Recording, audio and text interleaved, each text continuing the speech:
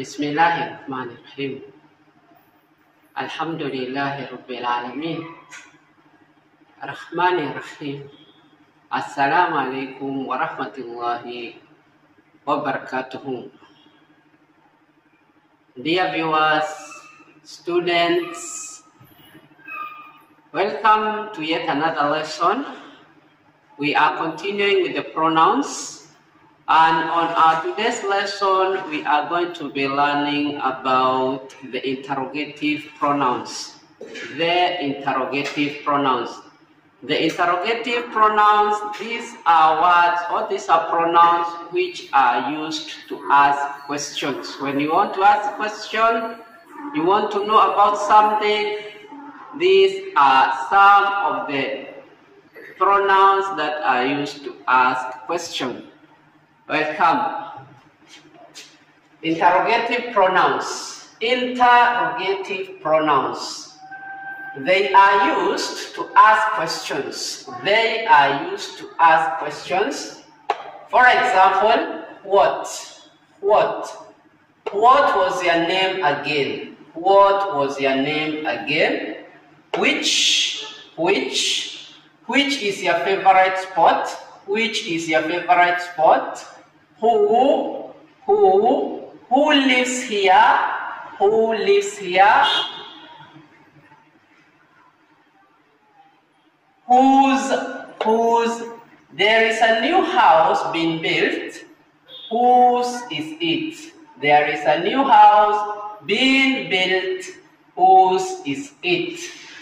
Interrogative, to interrogate means to ask question. When somebody is being interrogated, the person is being asked questions.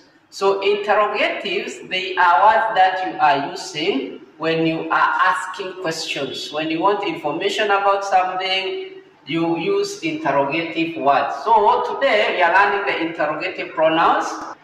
These interrogative pronouns are what we use when we are asking questions. So they are used to ask questions. They are used to ask questions. For example, we say what, we use the word what when you want to know information about something.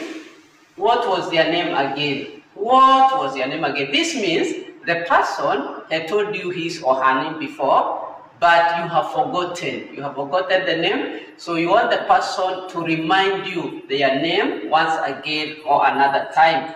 What was your name again? What is this? What do you want? These kind of pronouns, they are called interrogatives. They are asking questions. Which is when you are making a choice. There are many things, but you want to choose one. Okay? There are many things available, but you want one choice. So which is used for choices. So for example, there are many sports. There is football, there is athletic, there is basketball, there is volleyball, there is baseball.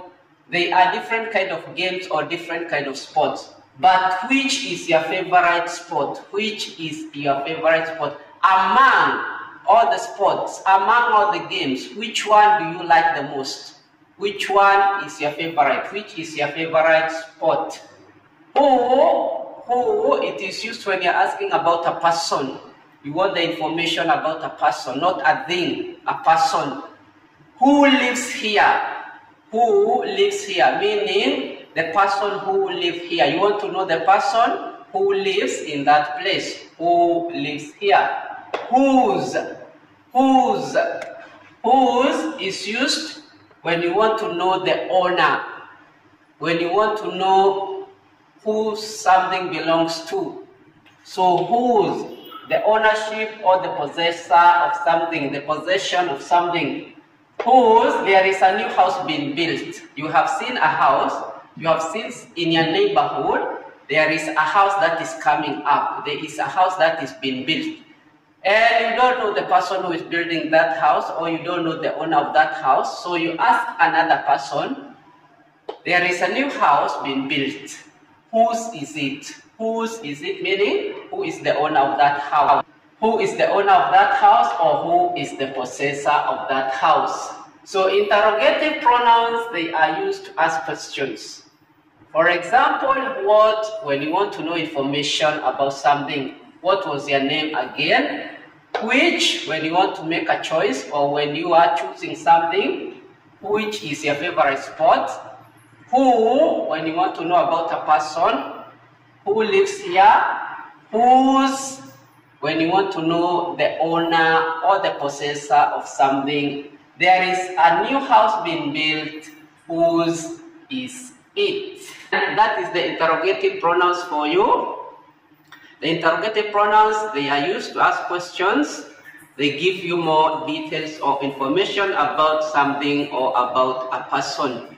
And that is where we come to the end of the lesson. Thank you very much for watching. Please subscribe, like, comment, share. Until next time, wahada wabillahi tawfiq. Assalamu alaikum warahmatullahi wabarakatuh.